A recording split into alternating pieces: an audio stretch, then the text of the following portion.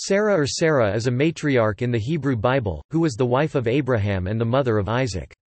She was also Abraham's sister or his half-sister. The Hebrew name Sarah can be translated as noblewoman. Historicity.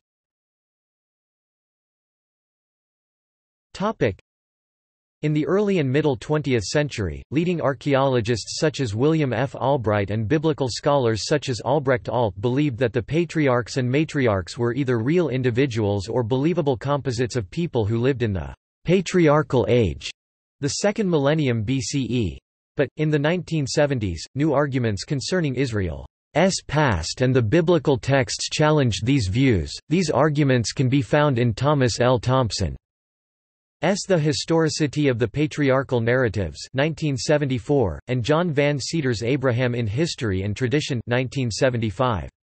Thompson, a literary scholar, based his argument on archaeology and ancient texts. His thesis centered on the lack of compelling evidence that the patriarchs lived in the second millennium BCE, and noted how certain biblical texts reflected first millennium conditions and concerns. Van Cedars examined the patriarchal stories and argued that their names, social milieu, and messages strongly suggested that they were Iron Age creations. By the beginning of the 21st century, archaeologists had given up hope of recovering any context that would make the patriarchs and matriarchs credible historical figures. In the Hebrew Bible.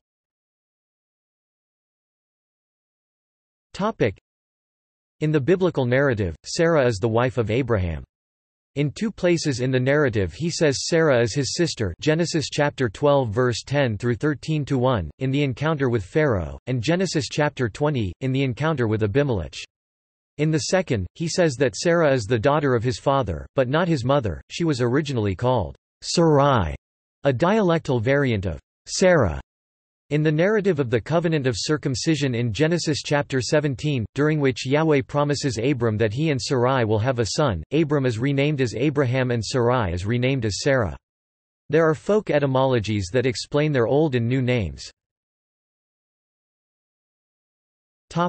Departure from Ur.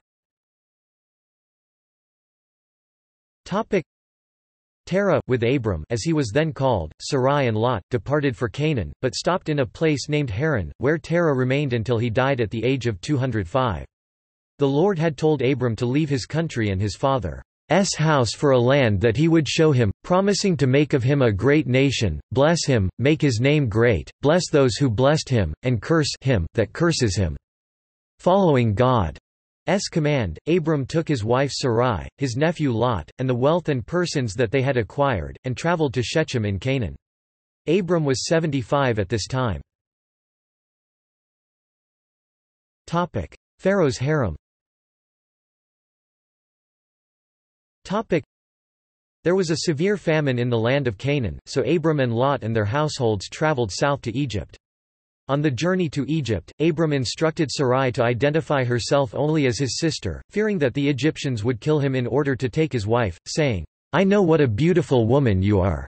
When the Egyptians see you, they will say, 'This is his wife,' then they will kill me but will let you live. Say you are my sister, so that I will be treated well for your sake and my life will be spared because of you." When brought before Pharaoh, Sarai said that Abram was her brother, and the king thereupon took her into his palace and bestowed upon the latter many presents and marks of distinction. It is possible that Sarai acquired her Egyptian handmaid Hagar during this stay. However, God afflicted Pharaoh's household with great plagues. Pharaoh then realized that Sarai was Abram's wife and demanded that they leave Egypt immediately. Hagar and Ishmael. After having lived in Canaan for 10 years and still childless, Sarai suggested that Abram have a child with her Egyptian handmaid Hagar, to which he agreed. This resulted in tension between Sarai and Hagar, and Sarai complained to her husband that the handmaid no longer respected her. At one point, Hagar fled from her mistress but returned after angels met her. She gave birth to Abram's son Ishmael when Abram was 86 years old. Isaac. In Genesis chapter 17, when Abram was 99 years old, God declared his new name, Abraham, a father of many nations, and gave him the covenant of circumcision. God gave Sarai the new name, Sarah, and blessed her. Abraham was given assurance that Sarah would have a son. Not long afterwards, Abraham and Sarah were visited by 3 men. One of the visitors told Abraham that upon his return next year, Sarah would have a son. While at the tent entrance, Sarah overheard what was said, and she laughed to herself about the prospect of having a child at their ages. The visitor inquired of Abraham why Sarah laughed at the idea of bearing a child, for her age was as nothing to God. Sarah soon became pregnant and bore a son to Abraham, at the very time which had been spoken. The patriarch, then 100 years old, named the child Isaac, Hebrew Yitzhak, laughter, and circumcised him when he was 8 days old. For Sarah, the thought of giving birth and nursing a child, at such an old age, also brought her much laughter, as she declared, "God had made me to laugh, so that all that hear will laugh with me." Abraham held a great feast on the day when Isaac was to be weaned. It was during this banquet that Sarah happened upon the then teenaged Ishmael mocking and was so disturbed that she requested that both he and Hagar be removed from their company. Abraham was initially distressed by this but relented when told by God to do as his wife had asked. Abimelech.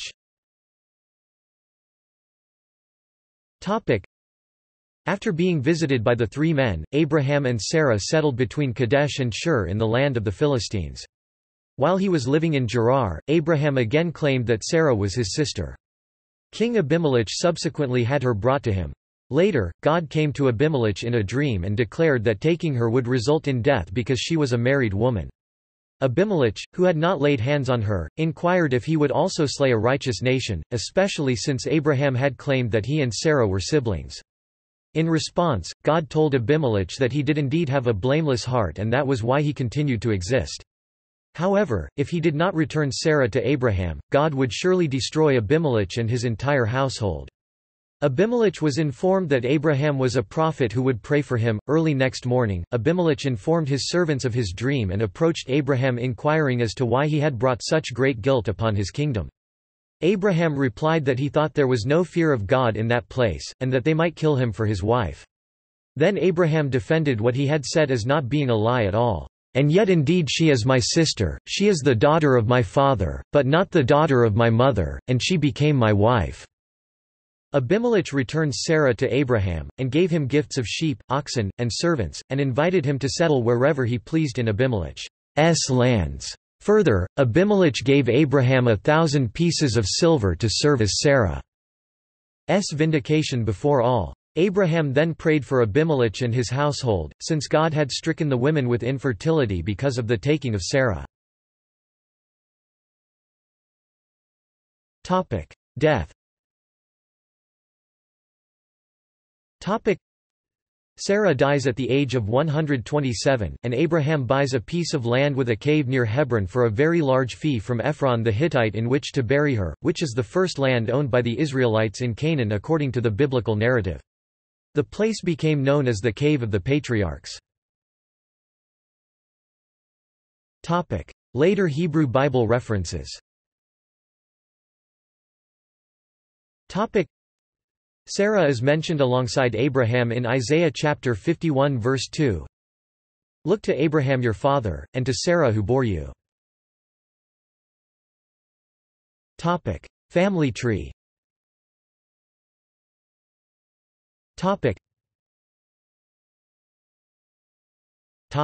In rabbinic literature.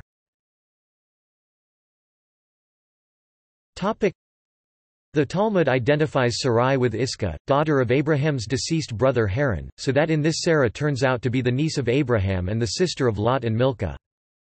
Rashi on Genesis chapter 20 verse 12, she is indeed my sister, my father's daughter, and the daughter of one's father from a different mother is permitted to a son of Noah, i.e., a non-Jew, for there is no halachic relationship with regard to forbidden marriages through paternity for non-Jews. In order to bear out his words he answered him Avimelech thus. And if you will say by way of objection, is it not true that she was the daughter of his brother Sanhedrin 58b, and not his father? The answer is that the children of children are like one's own children. Yevamos 62b. In his comments to Exodus chapter 18 verse 1, Rashi explains that young children call their father's father, father, and Sarah is thus considered the daughter of Terah, Abraham's father, for she was the daughter of Haran, another son of Terah. The 5th century rabbinic midrash Genesis Rabbah dedicates a large amount of attention to Sarah in particular. Not only are a relatively large number of drashot dedicated to the matriarch, but she is repeatedly depicted as a model of personal and religious excellence. This is marked break from the biblical and Second Temple literature in which she plays a far more ancillary role. Pharaoh's harem. When brought before Pharaoh, Sarah said that Abram was her brother, and the king thereupon bestowed upon the latter many presents and marks of distinction. As a token of his love for Sarai, the king deeded his entire property to her, and gave her the land of Goshen as her hereditary possession. For this reason the Israelites subsequently lived in that land. Sarai prayed to God to deliver her from the king, and he thereupon sent an angel, who struck Pharaoh whenever he attempted to touch her. Pharaoh was so astonished at these blows that he spoke kindly to Sarai, who confessed that she was Abraham's wife. The king then ceased to annoy her. According to another version, Pharaoh persisted in annoying her after she had told him that she was a married woman. Thereupon the angel struck him so violently that he became ill, and was thereby prevented from continuing to trouble her. According to one tradition, it was when Pharaoh saw these miracles wrought in Sarai's behalf that he gave her his daughter Hagar as slave, saying, "It is better that my daughter should be a slave in the house of such a woman than mistress in another house."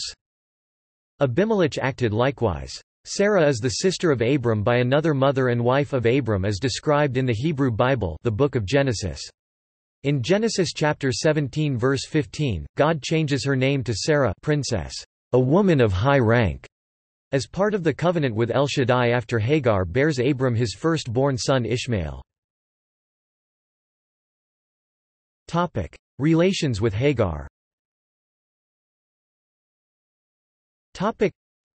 Sarai treated Hagar well, and induced women who came to visit her to visit Hagar also. Hagar, when pregnant by Abraham, began to act superciliously toward Sarai, provoking the latter to treat her harshly, to impose heavy work upon her, and even to strike her. Some believe Sarai was originally destined to reach the age of 175 years, but 48 years of this span of life were taken away from her because she complained of Abraham, blaming him as though he was the cause that Hagar no longer respected her. Sarah was sterile, but a miracle was granted to her after her name was changed from Sarai to Sarah. According to one myth, when her fertility had been restored and she had given birth to Isaac, the people would not believe in the miracle, saying that the patriarch and his wife had adopted a foundling and pretended that it was their own son. Abraham thereupon invited all the notabilities to a banquet on the day when Isaac was to be weaned. Sarah invited the women, also, who brought their infants with them, and on this occasion she gave milk from her breasts to all the strange children, thus convincing the guests of the miracle. Death. Legends connect Sarah's death with the attempted sacrifice of Isaac, however, there are two versions of the story. According to one, Samael came to her and said, "Your old husband seized the boy and sacrificed him." The boy wailed and wept, but he could not escape from his father. Sarah began to cry bitterly, and ultimately died of her grief. According to the other legend, Satan came to Sarah disguised as an old man, and told her that Isaac had been sacrificed. Believing it to be true, she cried bitterly, but soon comforted herself with the thought that the sacrifice had been offered at the command of God. She started from Beer-sheba to Hebron, asking everyone she met if he knew in which direction Abraham had gone. Then Satan came again in human shape and told her that it was not true that Isaac had been sacrificed, but that he was living and would soon return with his father. Sarah, on hearing this, died of joy at Hebron. Abraham and Isaac returned to their home at Beer-sheba, and, not finding Sarah there, went to Hebron, where they discovered her dead. According to the Genesis Rabbah, during Sarah's lifetime her house was always hospitably open, the dough was miraculously increased, a light burned from Friday evening to Saturday evening, and a pillar of cloud rested upon the entrance to her tent. New Testament references. The first epistle of Peter praises Sarah for obeying her husband. She is praised for her faith in the Hebrews' Hall of Faith passage alongside a number of other Old Testament figures. Other New Testament references to Sarah are in Romans and Galatians. In Galatians chapter 4, she and Hagar are used as an allegory of the Old and New Covenants. For it is written that Abraham had 2 sons, one by the slave woman and the other by the free woman. His son by the slave woman was born in the ordinary way, but his son by the free woman was born as the result of a promise. These things may be taken figuratively, for the women represent 2 covenants. One covenant is from Mount Sinai and bears children who are to be slaves, this is Hagar. Now Hagar stands for Mount Sinai and corresponds to the present city of Jerusalem, because she is in slavery with her children. But the Jerusalem that is above is free, and she is our mother. Now you, brothers, like Isaac, are children of promise. Therefore, brothers, we are not children of the slave woman, but of the free woman.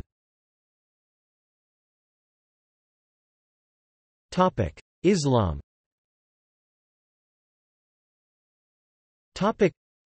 Sarah Arabic, Sert Sarah, the wife of the patriarch and Islamic prophet Abraham and the mother of the prophet Isaac, is an honored woman in the Islamic faith. In Islam, she is the cousin of Abraham rather than sister due to Haran being her father who was a cousin to Terah. She lived with Abraham throughout her life and, although she was barren, God promised her the birth of a prophetic son, Isaac. Abraham, however, prayed constantly to God for a child. Sarah, being barren, subsequently gave him her Egyptian handmaiden, Hagar, to wed as his second wife. Hagar bore Ishmael, who too would become a prophet of God like his father. God messengers announced to Abraham that barren Sarah would give birth to Abraham's second son, Isaac, who would also be a prophet of the Lord. Although the Qur'an and does not mention Sarah by name, it mentions the annunciation of the birth of Isaac. The Qur'an and mentions that Sarah laughed when the angels gave her the glad tidings of Isaac. Tomb of Sarah.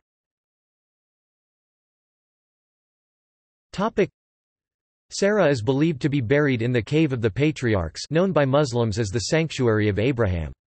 The compound, located in the ancient city of Hebron, is the second holiest site for Jews after the Temple Mount in Jerusalem, and is also venerated by Christians and Muslims, both of whom have traditions which maintain that the site is the burial place of 3 biblical couples, Abraham and Sarah, Isaac and Rebekah, and Jacob and Leah. Sister of Abraham.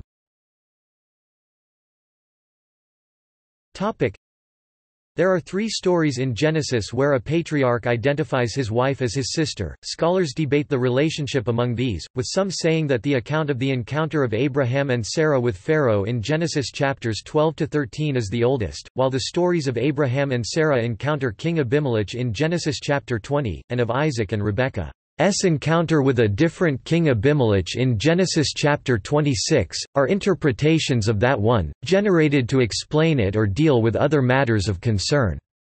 It is not clear which of the stories is actually older, or what the intent of the editors of the Bible may have been, according to Emanuel Feldman 1965, basing his argument on Albright's interpretation of the archaeology of Nuzu. A wife could legally be awarded the title, sister, and that this was the most sacred form of marriage, and hence Abraham and Isaac referred to their wives as sisters for this reason. Most archaeologists however dispute that view, instead arguing the opposite, that sisters in the region were often awarded the title wife in order to give them much greater status in society.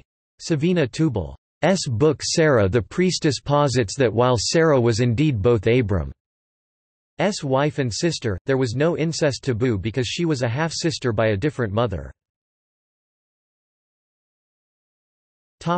Contemporary works and analysis.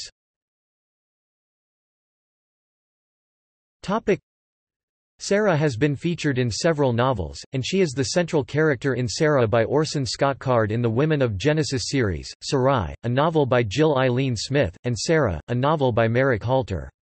In the Christian fiction novel Redeeming Love by Francine Rivers, the protagonist, called Angel, throughout the duration of the story, is barren.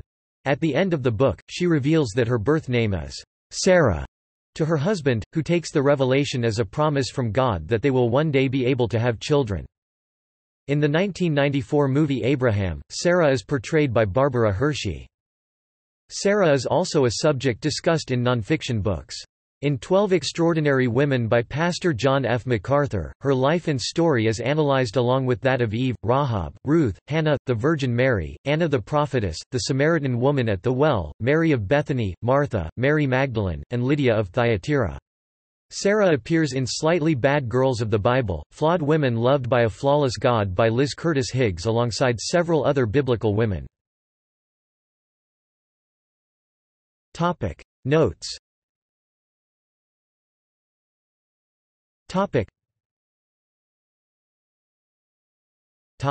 References.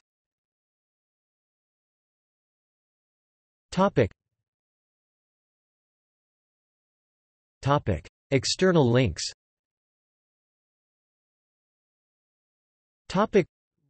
Rubenstein, Nakama. The Three Faces of Sarah. Chabad.org.